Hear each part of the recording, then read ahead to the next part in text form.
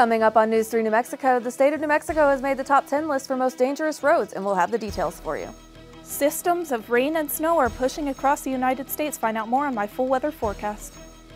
Today is World Water Day, and a new UN report discusses the lack of access to clean water. That story and more right now. This is News 3 New Mexico, your local source for news, sports, and first weather. Good evening and welcome to News 3 New Mexico. I'm Chandra Benz. And I'm Paige Gard. Thank you so much for watching. A scam that has reached the city of Roswell in recent years is being seen again. According to a Facebook post by the Roswell Police Department, the phone scam is known as virtual kidnapping. The potential victim is told his or her family member has been kidnapped and a ransom is being demanded. However, virtual kidnappers have not actually kidnapped anyone. Instead, through deceptions and threats, they try to convince victims to pay a quick ransom before the scheme falls apart. Police say the best course of action is to hang up and contact your family member to ensure that they are okay. Portales City officials announced on Facebook that the city's speed cameras are now live and operational. People with violations will receive warnings for the first 30 days of operation. The two cameras go up first are on Abilene Street in the school zone between 4th Street and 7th Street, and on Globe between University and 18th Street in Portales. The traffic cameras were approved last year by Portales City Council. More are expected to go up in the coming months. The state of New Mexico makes the top 10 list of most dangerous roads in America. A Georgia law firm that specializes in accident cases issued the results of a study focusing on the most dangerous states for driving in the United States. Baderscott.com ranked New Mexico as 6th riskiest place to travel in the nation. The worst place in the country, according to the study, was Wyoming, still the most dangerous state for driving according to data from 2022 and 2023. With 2.1 million people, New Mexico has a fatality rate of 21 deaths per 100,000 people. The BNSF Railway has been conducting repairs to the tracks at the Norris Street crossing starting today, March 22nd. It was expected to conclude at 4 p.m. According to the press release by the City of Clovis, repairs will be made to the northbound outside lane and southbound outside lane of the Norris Street crossing. Any questions or information regarding the repairs at the Norris Street crossing can be directed to BNSF's Jay Brittenham at 742-7998. So, Hannah, you said that there was rain and snow everywhere. How are we doing? Yes, we can expect to see rain and snow on both coasts of the United States, but luckily we're not going to be seeing much rain at all in New Mexico. As you can see on the west coast, we're going to be seeing some rain pushing up from San Francisco into Portland, as well as some snow through Montana. We're also going to be seeing significant rain in the southeast, particularly in Georgia and South Carolina, as well as snow pushing up into Pennsylvania. We're going to be observing high wind. I'll have more on that for you in my full weather forecast. Thank you, Hannah. New Mexico officials are delaying raising the fees at state parks after receiving hundreds of public comments, both in support and against the proposal. The proposal was intended to raise money for the New Mexico State Parks Division to aid in increased expenses and hire more staff. According to the Carlsbad Current-Argus, the division canceled a public hearing scheduled for April 1st. On the matter to give the agency more time to review feedback. Officials say a new meeting will be announced in the near future. The Parks Division plans to revise its proposal based on the comments received and will undertake another public comment period on the rewritten rules. The division held 12 public meetings around the state presenting a study conducted on the needs at the agency to justify raising some of the rates at New Mexico parks. Tickets for the 2024 New Mexico State Fair concert lineup are now on sale. The State Fair will be taking place from September 5th through the 15th of 2024. The lineup for this year includes rodeo events with Chevron Professional Rodeo Cowboys Association, Extreme Bulls, and barrel racing with the New Mexico Barrel Racing Association, along with the artist Jody Messina, Brad Paisley, Cole Swindle, and Josh Turner, who will be performing. You can get your tickets at the New Mexico State Fair box office or online at statefair.exponm.com. Concert and rodeo tickets include admission to the fair. Eastern New Mexico University received $16.6 million from state legislature to fund campus improvements. The largest amount of money was $12 million to help ENMU continue the construction of the new Student Academic Services building that is supposed to break ground later this year. ENMU Chancellor James Johnston said, quote, "We are grateful for the support we've received from this legislative session and our elected officials' investment in higher education," end quote. Other funds have been allocated to other campus improvements, such as Advanced Center for Speech-Language Therapy and Audiology Training, expanding STEM training and research, and even a news TV signal router for KENW. Since 2001, ENMU is constantly investing in campus improvements. To view the campus master plan, visit www.enmu.edu/masterplan. 3 people are seeking the state Senate seat in District 27. That means State Senator Greg Nybert will have 2 opponents in the June 4th Republican primary. Nybert, appointed by Governor Michelle Lujan Grisham earlier this year to succeed longtime Senator Stuart Engel of Portales, will face competition from Roswell's Larry Marker and Elida's Pat Boone. No Democrats filed to run for the District 27 Senate seat, so it will likely be decided in June. Women's History Month lasts all throughout March, and there's a fun way to celebrate this weekend. The Eastern New Mexico University Women's Lovers for Learning dessert auction will take place on this Saturday, March 23rd at 6:30 p.m. The event costs $40 per person or $275 for a table of 6. To get tickets, you can also scan the QR code on the screen. This auction offers a fun opportunity to get out of the house, but even better, all proceeds will go towards funding scholarships for women attending Eastern New Mexico University. You can get your own tickets for the event at www.enchantmentvineyards.com. If you're trying to find a budget-friendly and art-friendly event for tonight, look no further. Eastern New Mexico University is hosting a free community event with former MMA fighter turned artist and activist Gerald Lovato. Lovato is an interdisciplinary artist. He will show some examples of photography, painting, and mixed media work. Lovato uses his art to address issues of mental illness, trauma, suicide, and addiction. These topics can be very heavy as they touch on an individual and a communal level. The event will take place tonight at 7 p.m. at the University Theater Center main stage.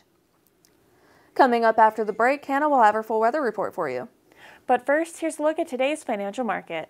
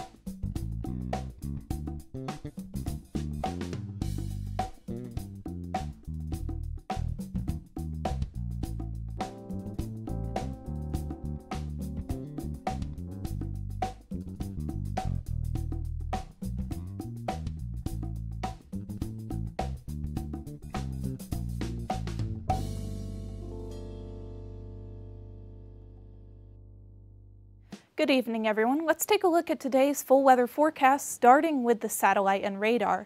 As you can see, there's some significant rain in the southeast, pushing up through Texas into Georgia, South Carolina, North Carolina, and even Pennsylvania, as well as some snow from Chicago pushing up through Toronto into New York. We're also seeing some rain in San Francisco, pushing up into Portland, as well as some snow in Montana. Luckily, skies are clear here in New Mexico, where we're only seeing some minor precipitation in the northern portion of the state above Albuquerque. As you can see, sky's completely clear. What we do have to worry about is high wind warning. We're going to be observing that in all of the yellow areas highlighted. This light yellow area is a high wind warning for Donna Ana, Luna, Otero, and Sierra County until Sunday at 8 p.m. Mountain Daylight Time. We're also going to be observing a high wind watch in Curry, DeBaca, Quay, Roosevelt, and all other dark yellow areas highlighted until Sunday at 7 p.m. Current temperatures are very pleasant throughout the state. We're seeing temperatures of 66 in Farmington, 63 in Gallup, 68 in Albuquerque, 70 in Silver City, and 80 in Las Cruces. Here in the eastern portion of the state, we're seeing 78 in Roswell, 67 in Portales, 66 in Clovis, and 67 in Santa Rosa. Tonight's lows are going to be a little bit chilly, however. We're seeing lows of 38 in Farmington, 34 in Gallup, 49 in Truth or Consequences, 38 in Silver City, 51 in Las Cruces, and 41 in Ruidoso. Things are just as chilly here in the east. We're seeing 50 in Amarillo, 49 in Clovis, 53 in Portales, and 52 in Roswell. Tomorrow's highs are going to be warm yet again. However, it's a great day to spend out and about. We're going to be seeing temperatures of 61 in Gallup, 65 in Farmington, 68 in Albuquerque, 73 in Socorro, 75 in Truth or Consequences, and 81 in Las Cruces. Here in the eastern portion of the state, we're seeing 69 degrees in Portales, 66 in Clovis, and 68 in Tucumcari. That's going to be tomorrow's highs. As far as our 7-day forecast goes, weather is going to be quite pleasant throughout the state. It's going to be windy in Roswell with temperatures ranging between 70 and 60 degrees as far as highs and nightly lows between 50 and 30 degrees. In Carlsbad, we're seeing temperatures between 80 and 60 degrees as well as windy weather throughout the week. And in Portales, we are seeing temperatures between 70 and 50 degrees as far as highs throughout the week, with lows 52 on Saturday night, 38 on Sunday night, 29 on Monday night, 35 on Tuesday night, 37 on Wednesday night, and 47 on Friday night. It's going to be windy throughout the week, and we're going to be seeing some cloudy weather as well. I don't know about y'all, but I am so excited that the temperatures are finally starting to act like spring. And yes. you know it's spring when the wind starts picking up. Absolutely. I just wish the night weather would stay just a little bit calmer. Just a little bit. Yes, I've really been enjoying the spring weather. I've seen the birds come back out, and it is just lovely. And despite the wind, I think we can expect pleasant weather. Well, that's all the time we have for right now. We'll see you right after this break.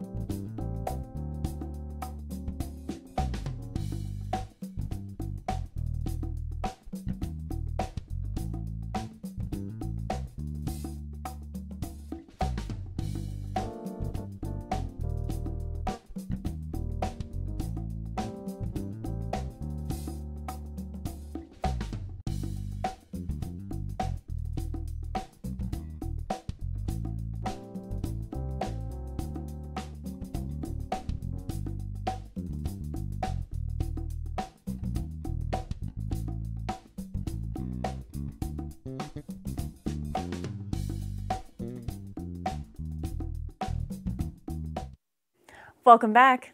Spring is officially here, and for many that means spring cleaning. But for some, getting rid of clutter is a big task. Roz Brown has more on the science behind clutter. Spring is often a time many of us get rid of unwanted stuff, but one New Mexico expert says that's harder than it sounds for people addicted to buying or keeping things they don't need. University of New Mexico marketing professor Catherine Roster has spent almost 2 decades researching clutter, or excessive acquisition, and people's difficulty discarding things. Her research shows more than half of all garages in the country are not being used to park cars, but instead to store the residents' clutter. We live in a culture of overconsumption. Some have called it the throwaway society, but it's really not always just a throwaway society because there are many individuals who have a difficult time throwing things away. One study found that a fifth of all Americans pay a monthly fee for a storage unit, on average $120 per month, and another 14% plan to rent storage in the future. Roster says those who live with excessive clutter should not be confused with hoarders because hoarders don't see clutter as a problem. Roster says many Albuquerque antique and secondhand stores say they see the same folks every week, always looking for a bargain or adding to a collection they already don't have room for. Later, she says people have trouble deciding whether to get rid of items, even those without sentimental value, because they fear they'll need them later. But as people age, Roster says, that can create a significant hardship for family members. We just really need to be mindful of the burden of the things that we're carrying, not only for ourselves but for others, and to take the steps to start making more room in our life for relationships, experiences, and less time with our stuff. She says for many people, acquiring more things is a mood enhancer, but the clutter it creates can cause anxiety. It can also lead to isolation, since people living alone might feel embarrassed to have others over, or feel the need to hide the clutter out of sight. I'm Roz Brown reporting. Experts say before starting to clean out the clutter, it's best to make a list of things that need to be thrown out or organized. That way you have a plan of action for that spring cleaning. This region of New Mexico still suffers from a water shortage. A new UN report released to mark World Water Day warns that a lack of access to clean water is threatening peace worldwide. It says that water is often a tool to target when it comes to warfare and regional tensions over water. The report says more than 2 billion people do not have access to safe drinking water. It also says 3.5 billion people lack the access to sanitation that's safely managed. And with the climate crisis, nearly 1.5 billion people have been affected by droughts between 2002 and 2021. The report concludes that the world is not on track to meet the UN's goal of ensuring everyone has access to safe and clean water by 2030. On Saturday, it's time to celebrate a popular Mexican street food staple. It's National Tamale Day. Traditional tamales date back to 5000 BC with origins in Mesoamerica. They're made with a dough that's called masa that is wrapped in a corn husk or banana leaves, steamed, and then eaten directly from the package. Tamales can be sweet or savory. They can be filled with beans and rice, cheese, meats, and veggies, or sweets like fruit, caramel, chocolate, and cream. There are many ways to observe National Tamale Day. You can try your hand at making a new one with a new recipe, or take a cooking class to learn how to make authentic tamales, or grab one from your favorite street food vendor or restaurant. No matter how you choose to celebrate, be sure to share on social media using hashtag National Tamale Day. Coming up after the break, Donnie will have the updates on all the sports world for you. Stay tuned.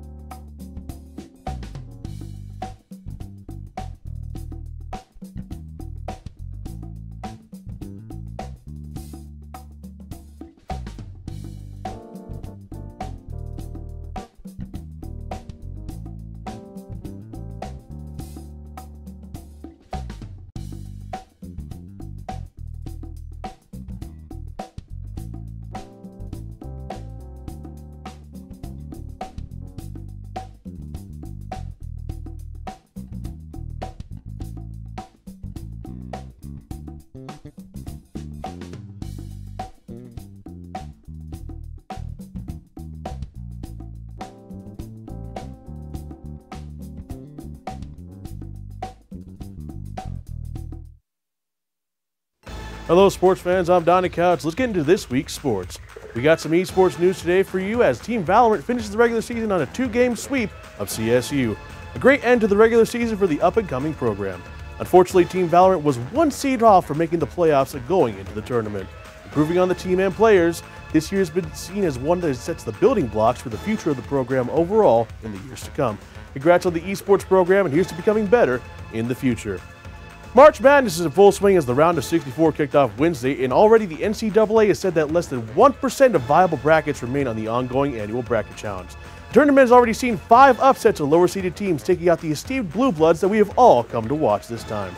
Perhaps the most shocking upset came at the Oakland vs. Kentucky game, in which the 14th-seeded Oakland Golden Grizzlies took on and upset the Kentucky Wildcats. An absolutely insane matchup which saw Jack Golike light it up from downtown to put up insane 32 points at 50% from 3 to lead the Golden Grizzlies to their first NCAA tournament win in 10 years, and the Wildcats, well, they're nursing their wounds. Gotta love March Madness. But not all games are always happily ended. As we saw versus the Kansas vs. Stanford game last night, it was a game mainly controlled by the Jayhawks throughout most of the first half. The 13th-seeded Stanford Bulldogs were taking a beating in the first half until a run of great defense put the Bulldogs in position to knock off the number 4 team in the country. They were right on the fingertips until what many are calling the worst call in the past 6 years of college basketball happened. On a breakaway steal from Kansas players Nicholas Timberlake led to an almost breakaway dunk that would have put the Jayhawks up for good, but 6'5" Stanton McCrahy flew in, blocking the shot and giving the team a chance to win, until the refs called a foul that gave Timberlake 2 free throws and put the Jayhawks up for good. From USA Today, Kenny Smith had this to say on the broadcast: "Bad call. They missed it. It happens. It shouldn't have happened in these movements. The NCAA refs continue to have issues in the March Madness tournament." Controversy in the world of baseball as Dodgers megastar Shohei Ohtani is involved in what many are calling a gambling scheme. As the Dodgers have since fired Shohei's team interpreter after reports came out accusing the interpreter of massive theft. According to CBS Sports, the interpreter, Ippei Mizuhara, had at least $4.5 million in wire transfers that were sent from Shohei Ohtani's bank account to a California bookmaker who was under federal investigation. Mizuhara had conversations with reporters earlier this week detailing that Ohtani was paying off his gambling debts. However, he later changed his story to say that Ohtani was unaware of any of his payments. Mizuhara claimed to have never bet on baseball, and the lawyer for the bookmaker, Diane Bass, has backed up this claim. Sports betting is not legalized in California, though, and illegal gambling of any sport violates MLB rules. The MLB is gathering facts and will continue to monitor the situation per the league office. Well, that's all the sports I have for you now. We'll be right back after this.